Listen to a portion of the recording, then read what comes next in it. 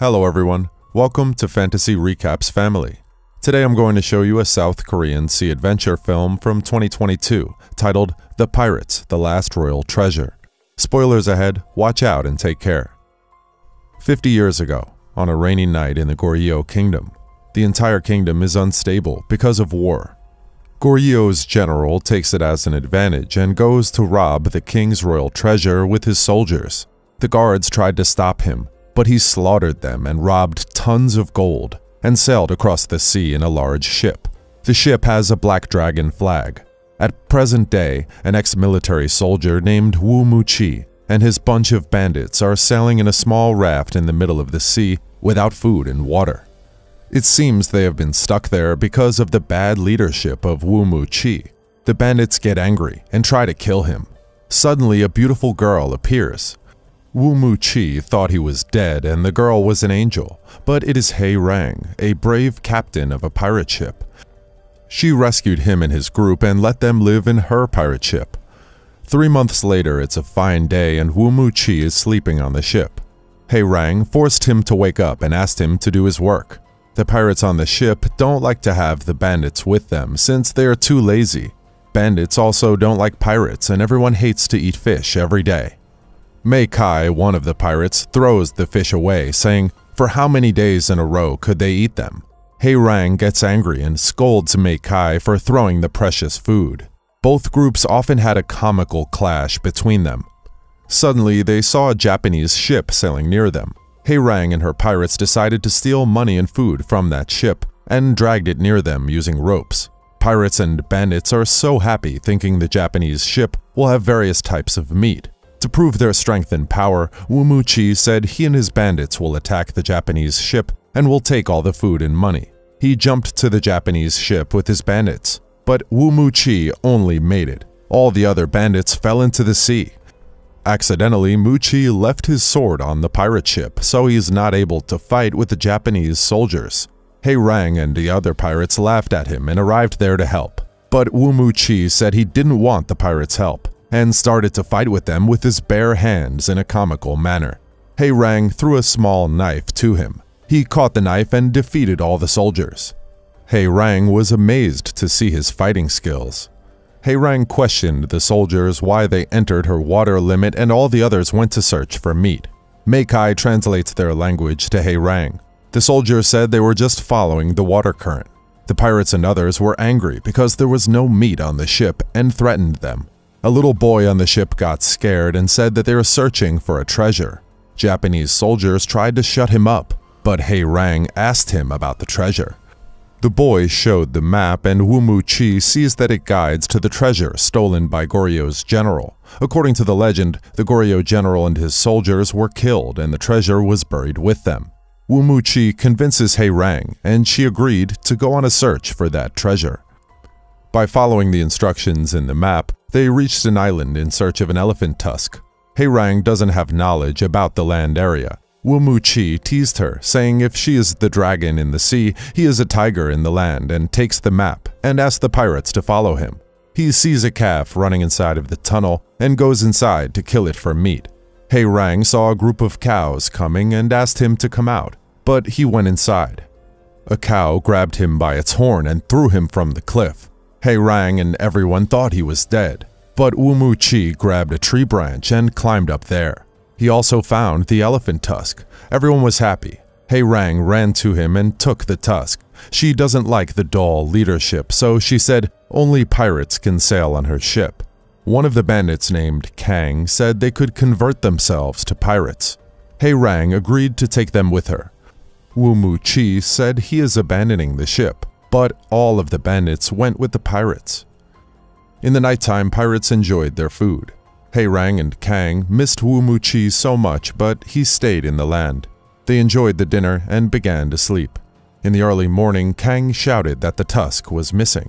It seems that Woo Mu-chi had stolen it. Hae-rang and the others went inside the island to catch him. Hae-rang sees a hut and went inside. Woo Mu-chi was there. Hae-rang started to attack him and asked him to return the tusk. Woo Mu-chi said he doesn't have the tusk and told what happened. It seems that Woo Mu-chi went to the ship to steal the tusk.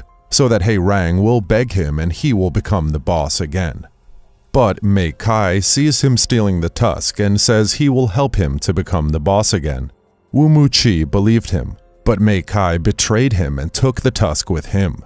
Mei Kai goes to a nearby kingdom. He claims to be Wu Muqi and said he is going to find a treasure to impress their princess.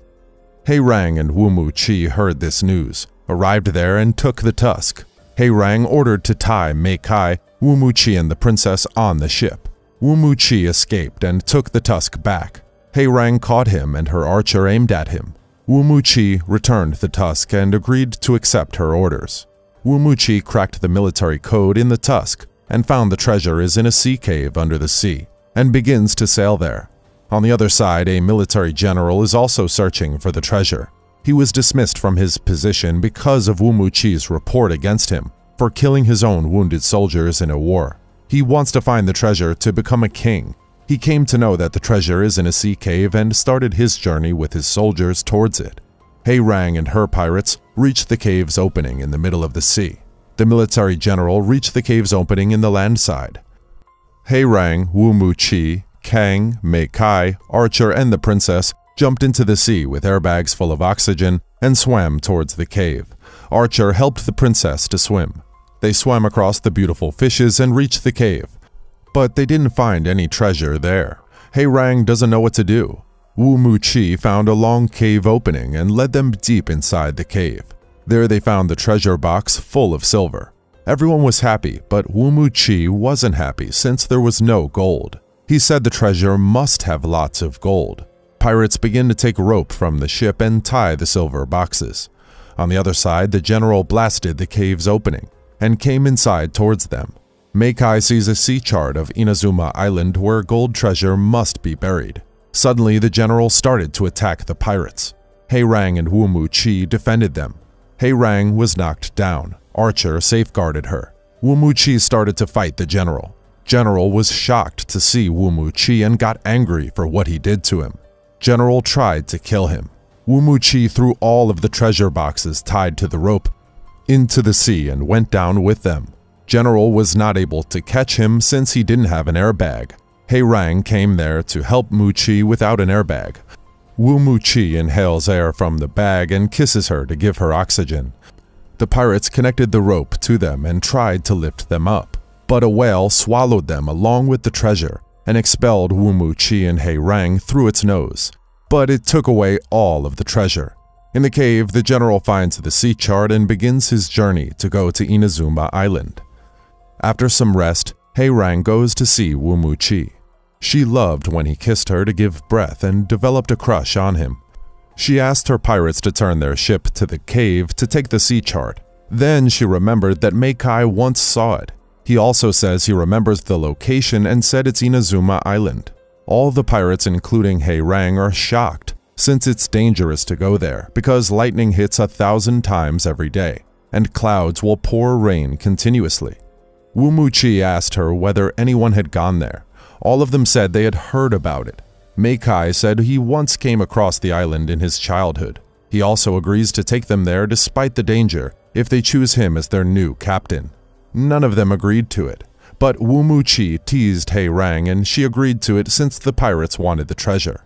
The next morning they started their journey towards the island. Mei Kai wore new yellow clothes and shouted himself as the pirate king. He Rang does cooking. None of them liked the food, but Wu Muqi acted like it's tasty. Behind all of this, a love track going on between the princess and the archer. Their journey continued towards the island. On the other side, the general also continued his journey towards the island with his soldiers using the sea chart. He Rang sees the sea boiling and realizes they came near the Sea of Fire and asks the team to fold the sails. But Mei Kai, as a new captain, asked them not to and said he is the one who knows the way. He Rang asked him again, but Mei Kai didn't listen to her. Suddenly, lightning attacked them and their sails started to burn. The whole sea became vigorous and ships started to sail in different ways.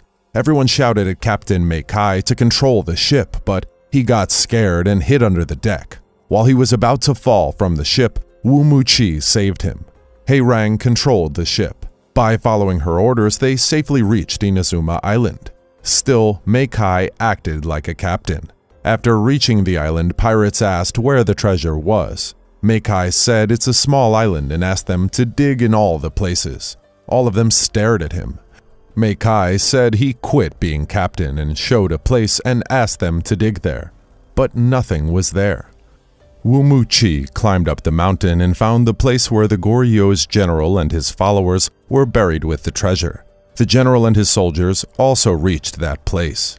They tried to dig the place, but some of the soldiers were struck by lightning. Wu Mu-Chi hid there and observed them. The pirates saw a penguin carrying a piece of gold, and Meikai asked it to show the treasure. The general's ship begins to destroy the pirate ship and the rest of the crew members. The general found Wu Mu-Chi and chased him. Hei Rang split their team in two. Hei Rang and the pirates went to the sea and they took over the general's ship and saved her crew members. Kang and the bandits climbed up the mountain and defeated the soldiers and saved Wu Mu-Chi. Wu Mu-Chi asked for a 1 versus 1 fight with the general and said the winner will have the treasure. Meikai followed the penguin and reached the old Goryeo general's ship. The ship was full of gold. The general's ship caught fire and all the pirates, including the captain, jumped to the Goryeo general's ship, which had the treasure. While the ship was about to drown by a big wave, Hei Rang controlled it and saved all of them. On the mountain, the general tried to kill Wu Mu-Chi, but he defeated him and won the treasure. Hei Rang turned the ship to the island and joined Wu Mu-Chi and the others. All of them became very happy and sailed into the sea. Hei Rang asked Wu Mu-Chi if he will stay on the ship with her. Wu Mu-Chi said he wishes to walk along her side. Hei Rang became happy and kissed him. Everyone in the ship was shocked to see this. The princess also kissed the archer. All other pirates are happy to have the gold. The ship started to sail in the sea with Black Dragon's flag on it, and the movie ends here. Much thanks for watching, guys. If you like this video, consider subscribing to our channel. I'll see you in the next one. Until then, take care.